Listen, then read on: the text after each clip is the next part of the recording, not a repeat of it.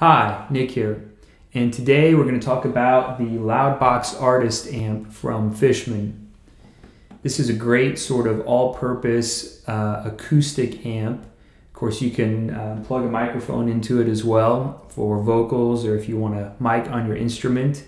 It has onboard effects. It has a great sort of EQ section that's specifically tuned for acoustic instruments and singer-songwriter types.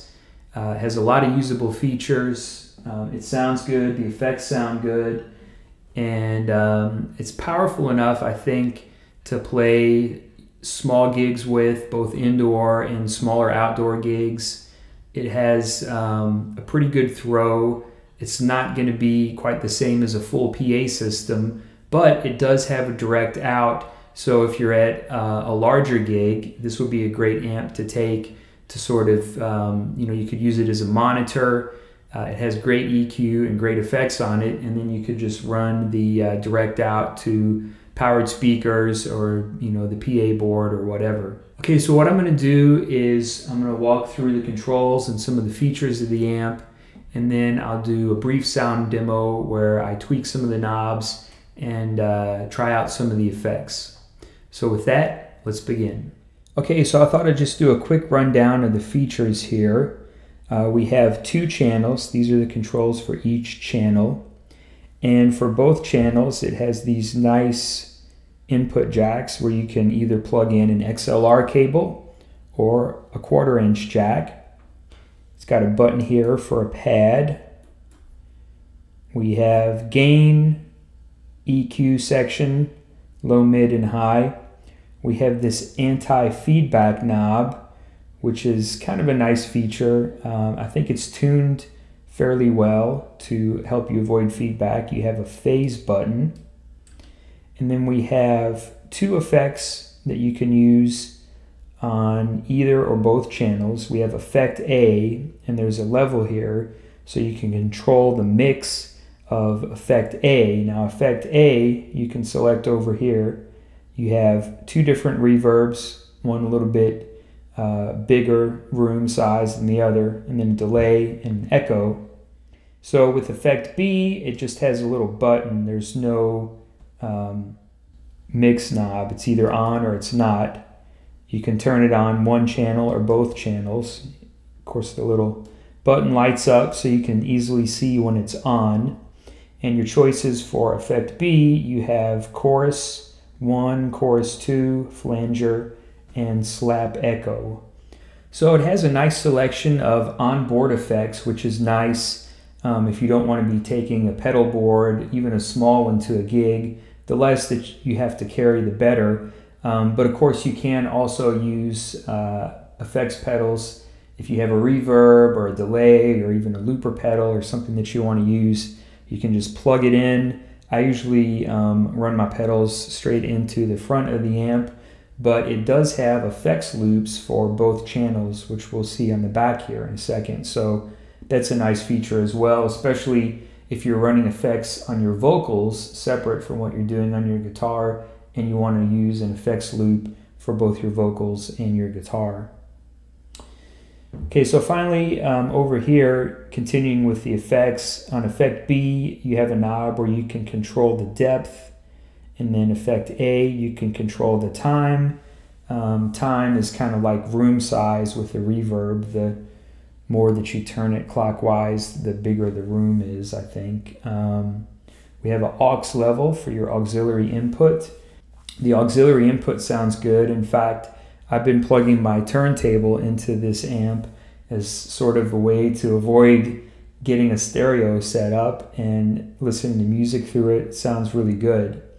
Of course, for a gig, you're probably just going to use an MP3 player of some sort, maybe plug your phone in.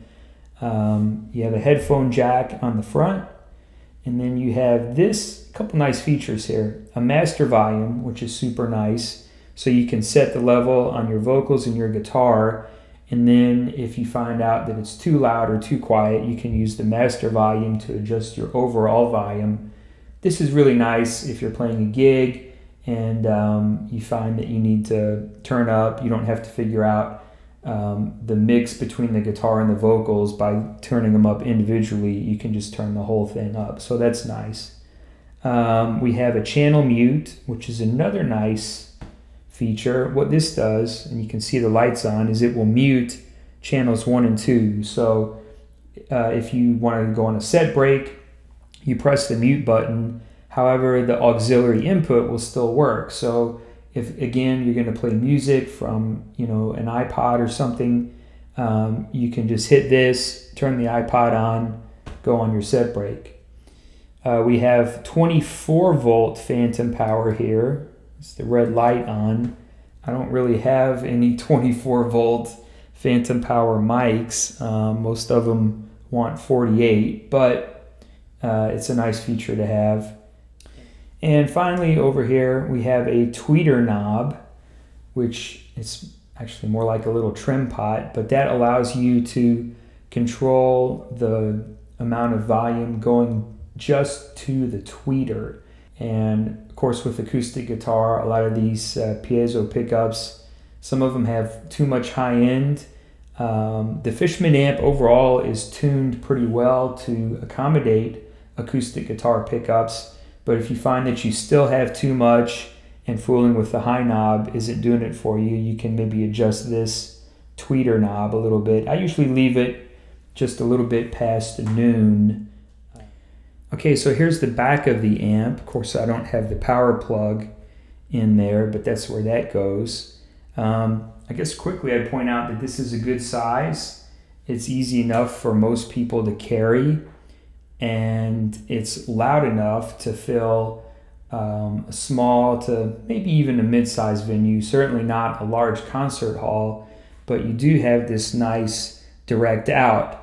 So if you have a bigger venue, you can always run it into the board and use the amp as a monitor. And it's a nice way to have a little bit of control of your EQ from stage through the amp. And of course, if you like the effects, you'll have those as well. We've got auxiliary input, both an 1/8 inch and a 1/4 inch jack. So like I say, you can plug in your MP3 player or your phone for a set break. We have input here for a foot switch that will let you either mute channels 1 and 2, just, you know, to have the aux in only, like when you're on set break, or it will let you mute effect B. So in addition to the direct out, it says mix direct out. That means you get basically everything coming from the amp.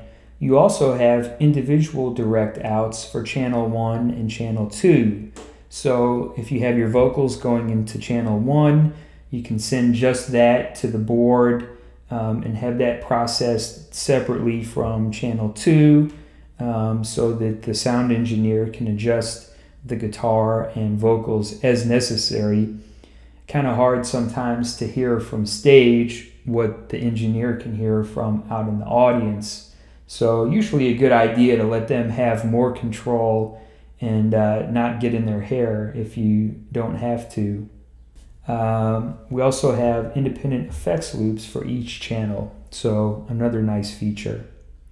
Okay, so this is a great amp. It's really a winner at this price point in terms of the features, the sound quality, and basically just a nice portable acoustic combo amp that's going to serve you well if you're a singer-songwriter, if you're doing acoustic, fingerstyle, folk, jazz, blues, whatever. I think this is a great amp to have. Okay, so I hope you've enjoyed this review of the Fishman Loudbox Artist. Thanks for watching. I'll see you next time.